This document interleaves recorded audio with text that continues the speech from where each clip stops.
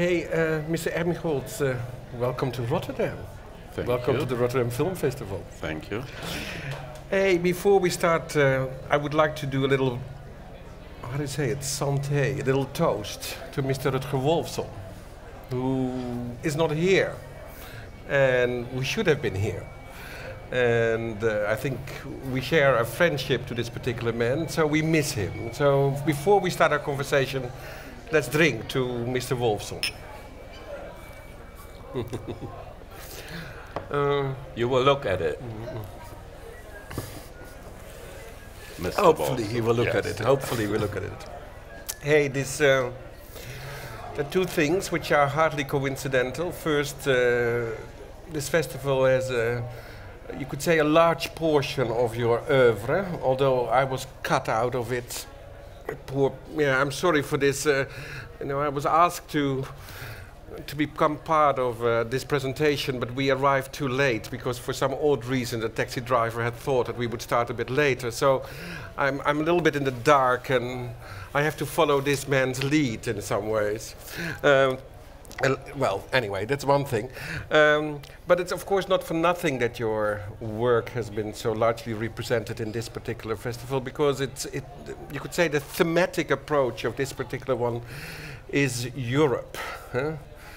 And when I saw your films, and funny enough, of course, one was completely dedicated to the States, and the other one was, you could say, into the heart of darkness, I was thinking, how would you perceive the fact that, your oeuvre is now presented within the context of Europe?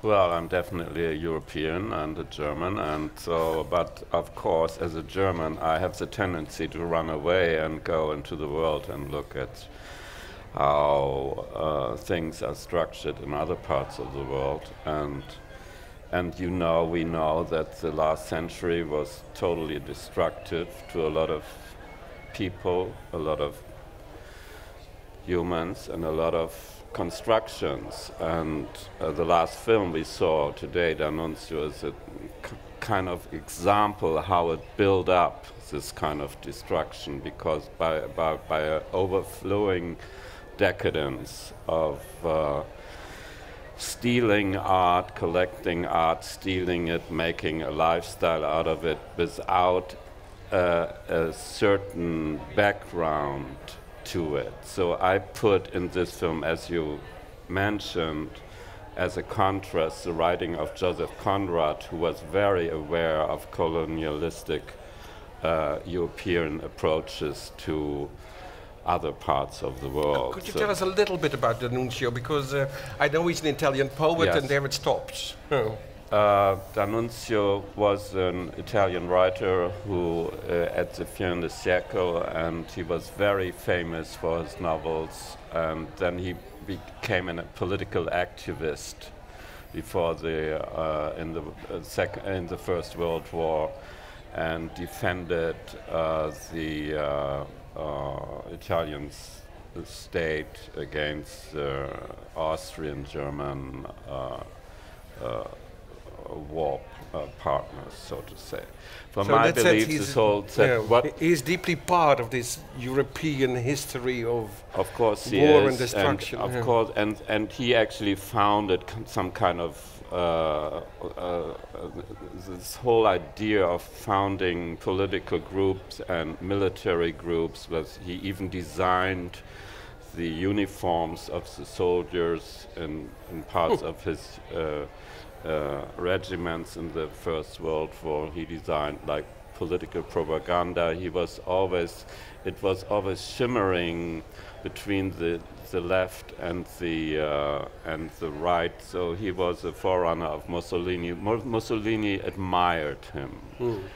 I didn't admire his work at all. It's one of the very few films about artists or writers or architects that I really despise. So it's a kind of hate film, what you just saw. Well, I think we saw it. I mean, it was as if you tried to cleanse those rooms through your camera. It was, Yeah, and it ends up with this religious cleansing process. This song by Brian Eno and David Byrne, who is that's about like religion. So, for me, it's a ritual to get rid of it, I must say, and this was my motive to do the film. So when you talk about Europe, it's a very complicated issue because, of course, we know that Europe has a hard tradition in racism and colonialism and so on. So we have to deal with that. And when you said, well, you basically, a lot of films of yours are acted out in the United States, you're right, because I'm always into the relationship between these Western cultures, the United States, Europe, and then back again. And in architecture, you see a lot of influences going back and forth. So we cannot only talk about Europe, I'm sorry. I wouldn't dare. I wouldn't dare. Okay, so let's go back to another story. I think a truly European story, and one, of course, which is also woven into most of your films. This is a story of modernism, which, of course, is played out through you by, well, maybe first and foremost by buildings, even more than architects. Should we go back to those? Yeah. Yeah, and basically it's the founding fathers of modernism that I'm referring to, and some of them are not so well known as now their follower, like Robert Maillard, Adolf Loos, Louis Sullivan, Rudolf Schindler. Perret even, you know, teacher of Corbusier, Perret. Yes, Perret, Auguste Perret, of course, Pierluigi Nervi. Everybody knows a little bit about them, but this catalogizing their works was very essential to my idea of getting a new approach to their work. So, because everybody knows from architectural lexica or school books, who are they and who they are, but nobody really knows their work, so I thought it's a necessity to do these films. And I wondered when I started to do that, or in the middle of it, of the process, that there weren't these films. I thought it's such a simple idea to do that, and there must be 100,000 films like that, but there were none. Nothing. And this is really tells you something about the state of affairs, how history of architecture gets documented and so on. You cannot only do that by writing and textbooks, you have to document the spaces. And that is why I use cinema spaces to do that, because there you can have the experience to be within these spaces. But funny enough, your relationships between architecture and film, which is considered to be almost, you could say, an ideal relationship, because finally we have a medium which reveals the notion of space.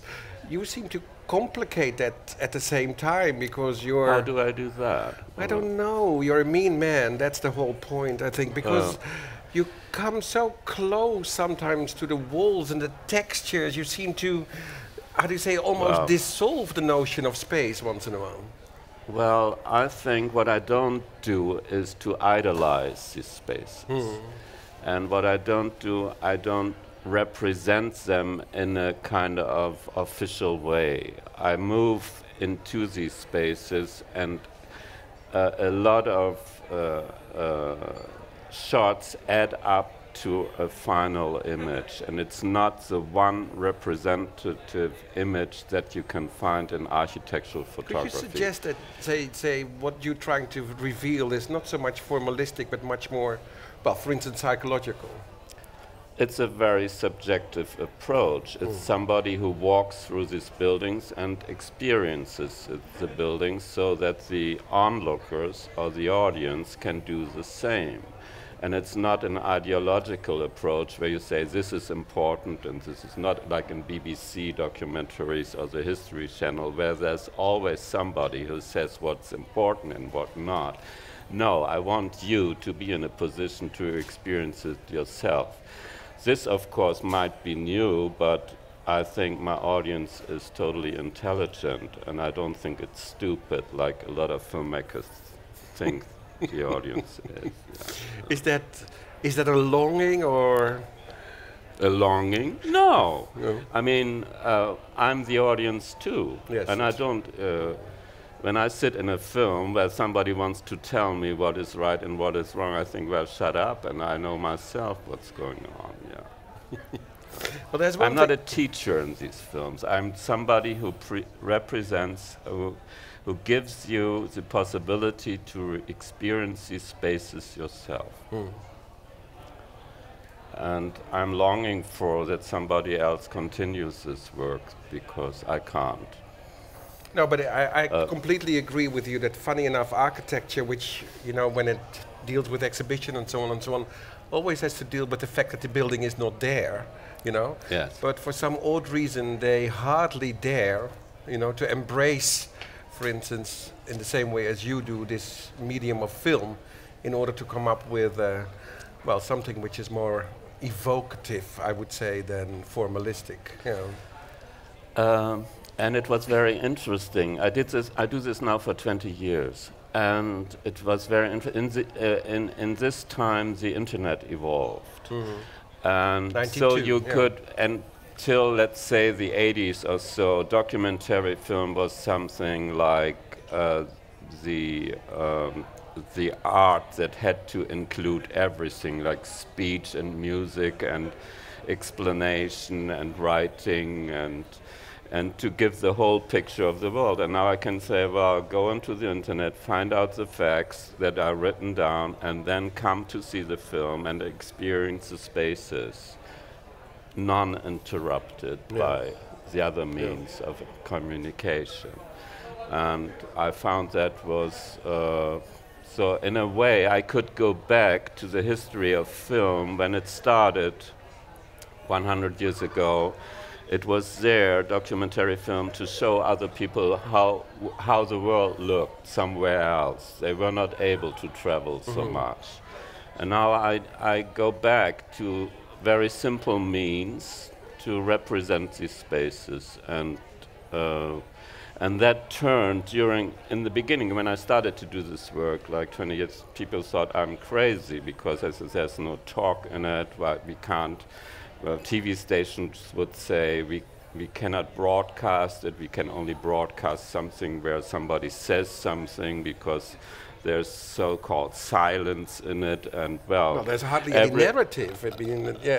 Well, I mean, the last film we saw today is full of speech, like computerized speech, but that is really not very regular for my films.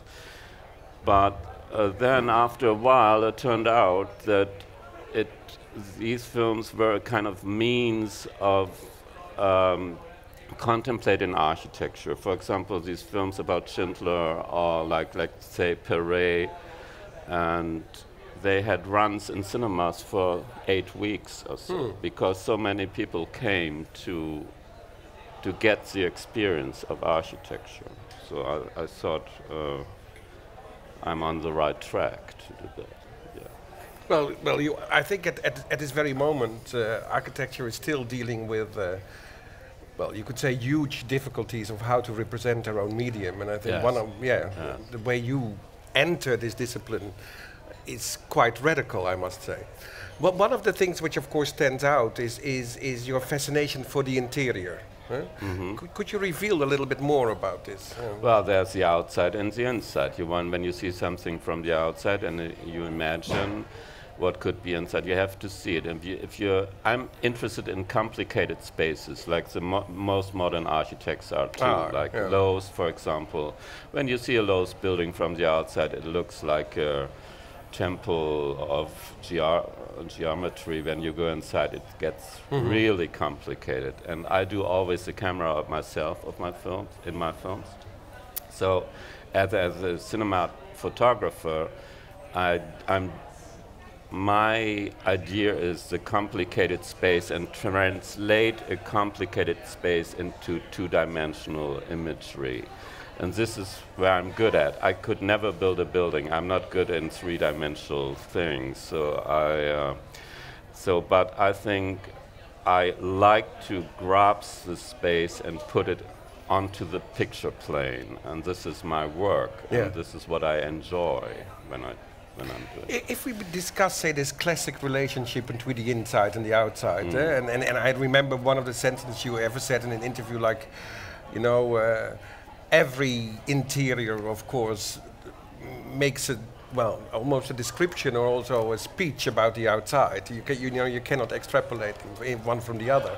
But if you discuss, say, interior at this very moment, the idea of a cave is almost impossible. The digital culture opened up, you could say, the interior and has made it, well, an exterior almost. And of course, the modern architecture always worked with a barrier between interior and exterior and made it transparent. But and that's very interesting because usually the inside of a building is kind of model of the brain on memory and everything. And so when you go into it, you can actually see the work, the brain of the architect working, how he worked on the space, how he worked on, or she, how they work on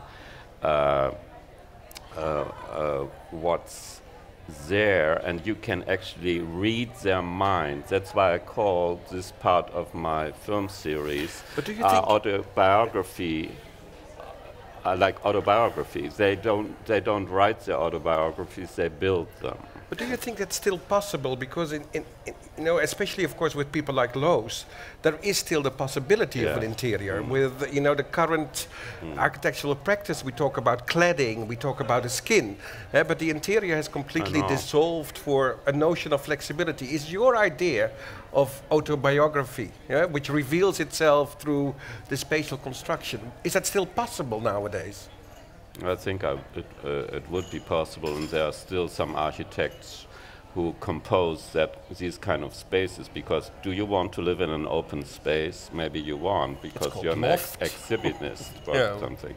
But usually there is a need to have a space of concentration to something, or to an inside where you can rest, and you don't live in a museum that's open space or something. No, maybe you do, but I do not long to do that. So I'm into construction.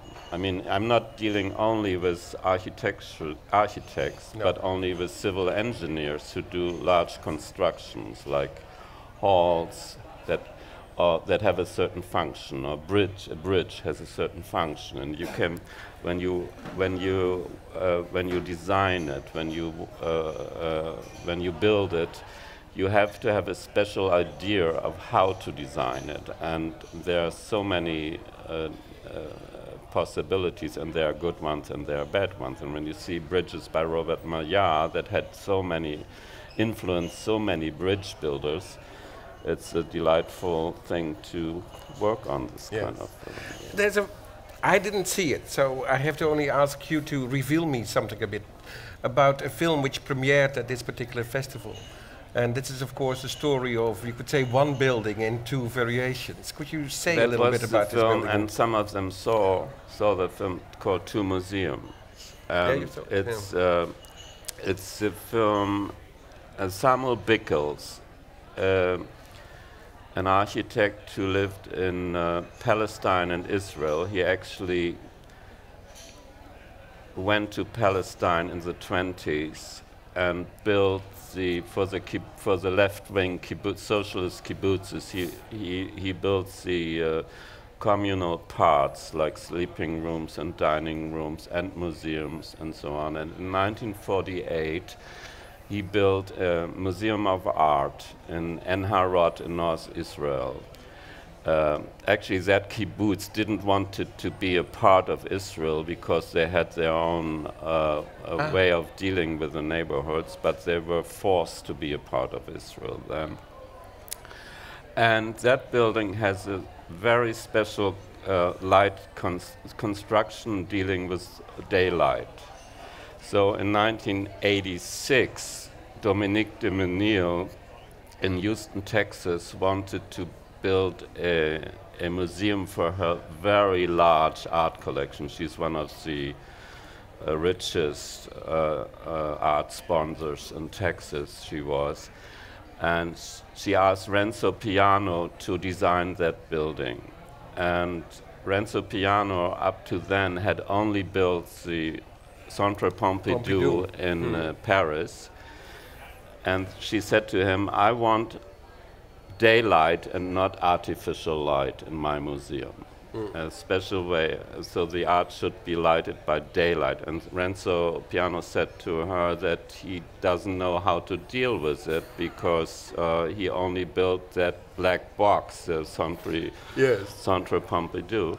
So she sent him to Enharod, to Samuel Bickel's building, because she knew it. And so it's a kind of replica of the lighting system in the de Menil Museum in Houston, Texas, that was erected in 1986.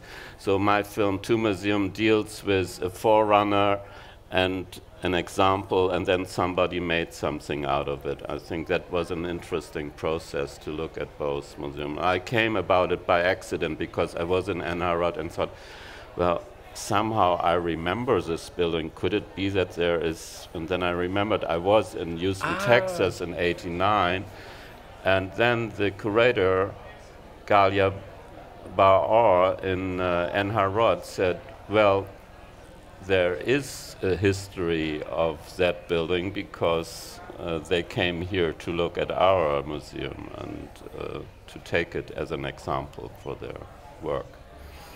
What are you going to do next after Rotterdam? What it will be? I go to Berlin Film Festival, and there will be a film I made on the atomic bomb. Another story of modernism. Yes, I think it wiped out everything. So for me now, there's not an architectural style anymore that is interesting, but it's pre-war architecture, it's war architecture, and it's post-war architecture, and it's guild architecture. So, and in this film, you will see that. I mean, it goes around the world to the Northern Mariana Islands, where the loading pits of the atomic bombs are still there in an airfield that is now covered by jungle, and where the atomic bombs flew off to Japan. And this is the core of the film. That's why the film is called The Airstrip. Where it started, the horrific trip where it ended. Yeah. I mean, there's this. The film starts with a kind of text that says, "There's a very special moment when you drop a bomb. Between it, you dropped it, but it didn't hit the earth. But what kind of time is that? Is that the future or the past or the present? Because the future."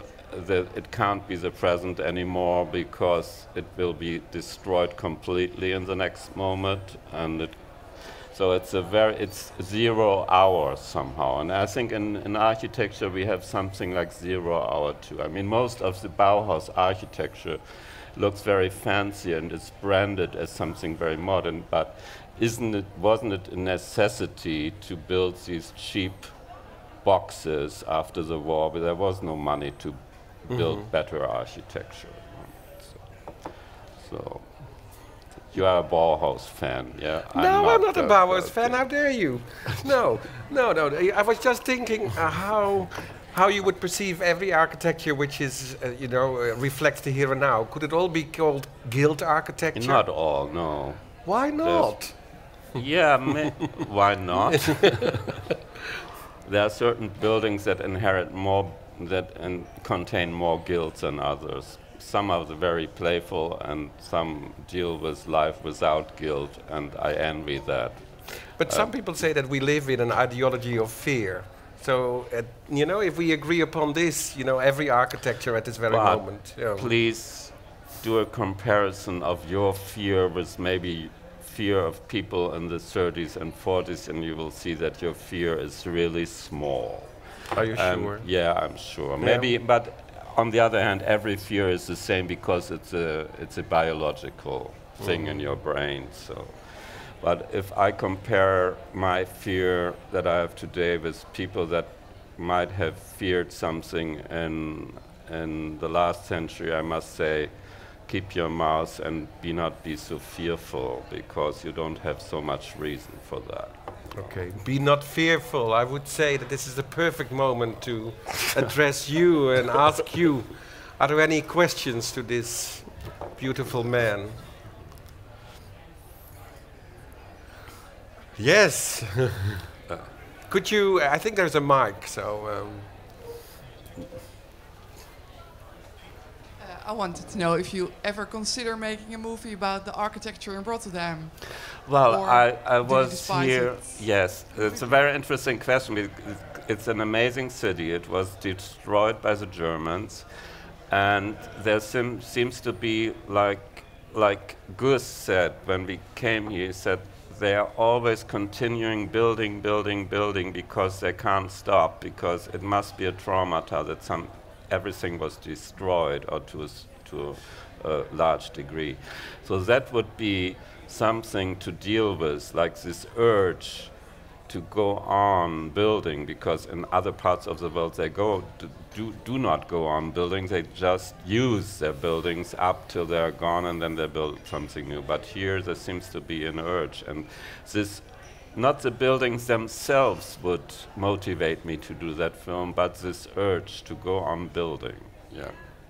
Beautiful. A little question, what do you think about the newest Koolhaas here? I just around saw the it corner? through the taxi window, so I can't say what I think about it. Okay. No architecture criticism in a few words? No, why should I? I mean, I would like to go in, out, and before I form my... no, I'm not so... I'm a slow guy, you know. He's not a slow guy. He's not a slow guy at all. Yes. But maybe he's not looking at architecture through the eyes of the critic. Yeah? Maybe that's the... Yeah. Well, you see, in Germany, when they want to build a new building, there's so much criticism that I think they even, you might know the city of Stuttgart, where they make this whole revolt against building a new train station. And I thought, well, why don't you want to get rid of your Nazi train station? Why do you fight for it so much? Let's get a new one. I mean, I don't know whether it's better or not, but let's get first rid of it. Or in Germany, they built in Berlin, they built a new city castle, which was the castle of that fascist Kaiser who started to Which we embraced and gave home in Huis Doorn. Yeah, I would throw a bomb into his place. But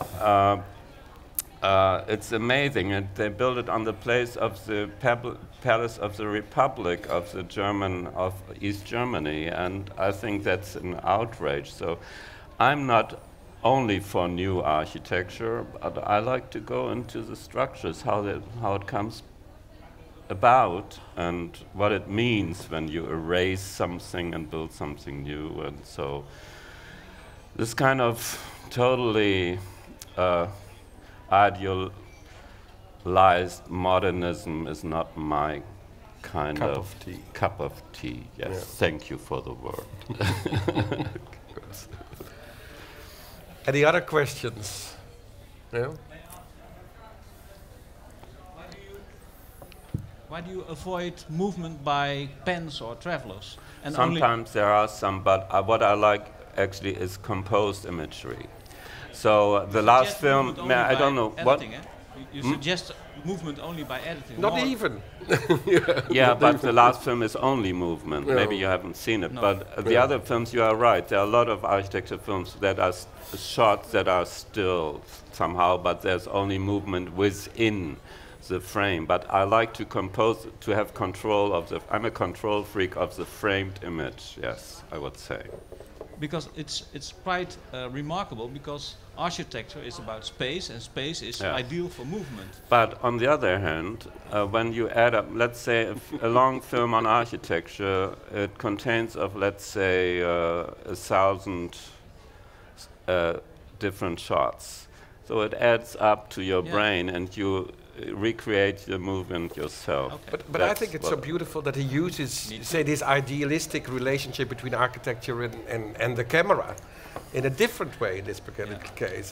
That the eye of the camera is more about framing than it's about the vista, for instance. And film is architecture and time, but then you have to have certain elements, and I like to control them, and that's why it is. You can't control sometimes I do tracking, sometimes I do a pan, sometimes I do a tracking shot or something, but only when it's really, really necessary. Yeah. And I don't think, and most of the time, it's not necessary. Okay. Mm-hmm. In fact, you said somewhere that you're a little bit irritated by the expressionistic school of what a certain Russian Figo this is another point, that moving around is supposed to be a symbol of life or some bullshit like that, and we know exactly.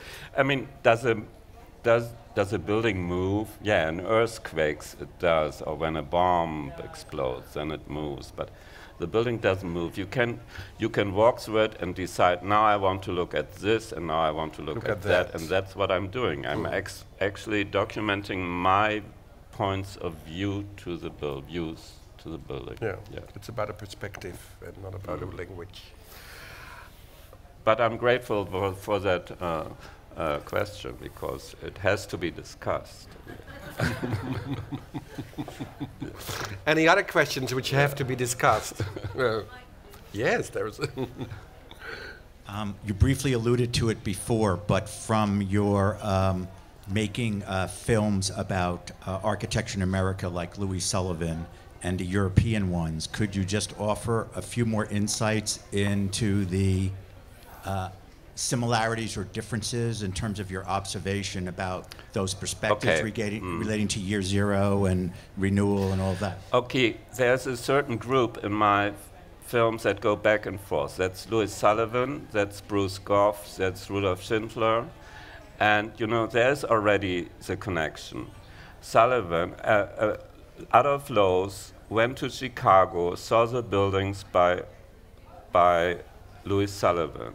And there's a lot of influence in Loos's work coming from Sullivan. Yeah. Rudolf Schindler is a kind of scholar of Rudolf Schindler is a kind of scholar of Loos. He went to the States and stayed there and built at the same time as Loos built. And when you see my two films on Adolf Loos and on Rudolf Schindler, which are not be shown in my so-called retrospective, you will see that the end of it is I use the same method somehow. I make a catalog of their works, but you see, the Rudolf Schindler film has you feel like uplifted, and it's a free work, and it's very optimistic, and Loos is getting more and more enclosed and more melancholic and depressed. And that's very interesting. And you see this results in the films. And I think that's very interesting, that you can create a form where actually the architect itself comes through and to you. And so this is a back and forth, and also in Europe. I mean, he is a fan of Europe. Basically, I was for a long time a fan of the United States, and you see in Sullivan such a beautiful theoretical approach to architecture and democracy that you can hardly find in European architecture in those times. And then the Europeans came and said the Americans were not able to do architecture theory, and that is just total bullshit. That to make it short. Yeah. As a quick follow-up, do you want to comment at all? You said about year zero, that you're thinking about a lot of architecture in relation to year zero. I'm just interested in America, since we were removed. I mean, we had troops that died, but we were removed from Well, I worked with a certain group of architects that worked before, almost all of them worked before World War II or in the 50s and 60s. I just did one film with young architects in Austria, which is that I filmed in Europe and a little outside Europe, which is quite beautiful. But what was your question? Oh, if the idea of year zero that you Yes, talked about, yes. if you were applying that mainly to European, your description of European architects, or if you thought it also... You mean in the States, architecture, now they have these trophy houses, and they have these trophy skyscrapers, and they have something like Frank Gehry and Zaha Hadid. I wouldn't say she is a European, but I think this is just not so interesting architecture anymore, because it doesn't construct the core. It's more a facade architecture. And it really derives from the Bauhaus school of Bauhaus. I mean, which I'm a fan of, by the way. Yes. Can I have one final question? Yeah, please. Because I understood that you had an ambition, and the ambition was to make at least 3 movies a year, which I thought was at least quite ambitious. No, that's my new ambition. It's a new ambition. It started 10 years ago. But before that, I didn't do a film for 7 years because I had an editing block. I couldn't, no, not 10 years, like 15 years ago. I had an editing block. I just filmed and for 8 years and couldn't finish a film because I didn't know how to edit it. And then suddenly that fell off, and now I continue doing films. And in the last 15 years, I think, including short films, there are about 70 films now, and which were most of them came out of one film idea, and then it was like cell separation, getting. But that's of course the beauty in. Yeah. No, also I think like you are right with these 3 films, 3 long feature films. Everybody, filmmakers, should make 3 long feature films a year because they don't get better when they make less films. I mean, they have to practice filmmaking and all this kind of film funding fuss going around in Europe here, where everybody's waiting for money before he gets a new film, and that takes 3 years to get a film fund together. And it's ridiculous, and the films don't get better by that. I mean, now the techniques, and it's not so expensive anymore to do a film, and we should get rid of that system. Because, you see, and then they say, well, let's put all the money into the young filmmakers, and then they get their first film. When it doesn't hold up at the box office, he will never get, or she will never get a chance to do a second film.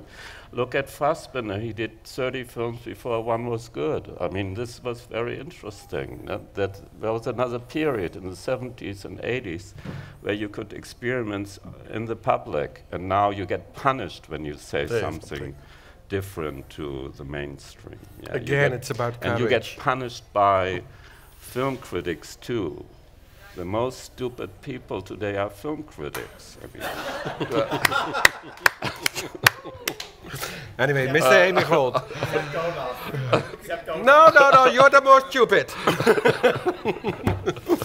Hey, thank you very much for this conversation. Yes, I truly enjoyed it. I'm a fan. Okay, thank you.